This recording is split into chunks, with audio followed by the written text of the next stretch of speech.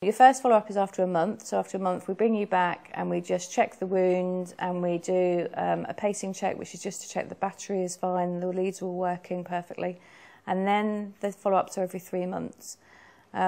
What's new at the moment is that we've started what's called home monitoring. So instead of coming back to the hospital every 3 months for your checks, the companies have now got a system where you can have a box at home that's just left plugged into a phone line, and that will actually send the information from your device through to our pacing clinic. So you will be offered that in the future, which means you won't actually have to come back every 3 months if you don't want to.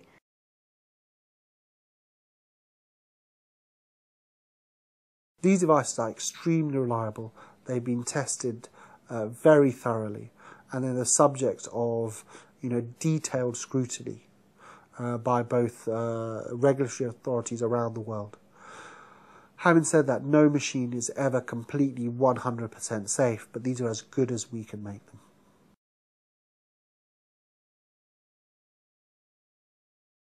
For most people, once they've had an ICD implanted, they're not allowed to drive for 6 months.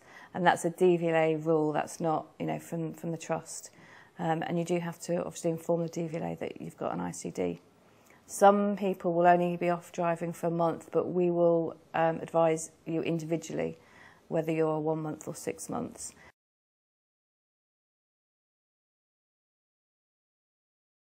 If you are going on holiday with an ICD, it's absolutely no problem at all. All you have to be aware of is at the airport, where you normally would walk through the security, you actually don't walk through the security. You'll be given an ID card.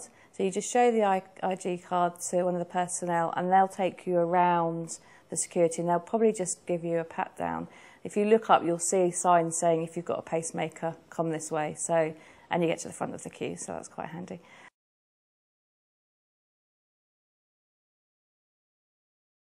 If you want to exercise or get back to exercising after an ICD, again, really we encourage it.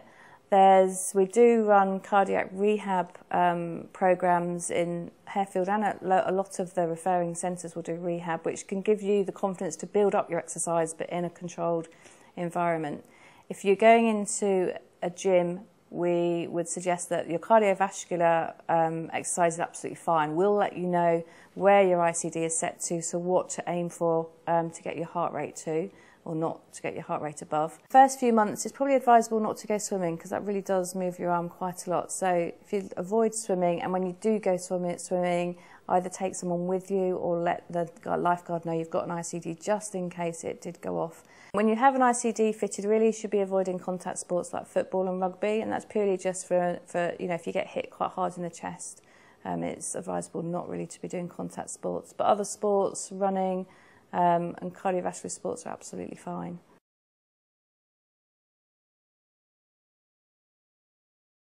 When you've got an ICD fitted, you're often said that lots of things interfere, and actually they're very sophisticated machines and hardly anything interferes with them. Things to completely avoid though are car maintenance, arc welding, pneumatic drilling, climbing pylons. It's the kind of thing we don't do in our ordinary life, but if you're doing something that you're not quite sure about, then obviously ask us and we can find out for you.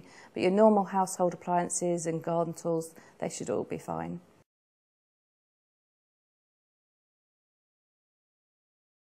If you've got any questions or concerns, you'll be given 3 phone numbers. So one is for the nurse specialist, and you can phone her and ask any questions at all. You'll also have the phone number of the pacing clinic. So if you want to phone them and ask them, it could be about appointments, or you might phone because you've not been feeling well and might want to come in a bit earlier. You will also, for emergencies, we do give an out of hours phone number as well, so that if it's 3 o'clock in the morning, you still know there's someone there for you to phone up and speak to.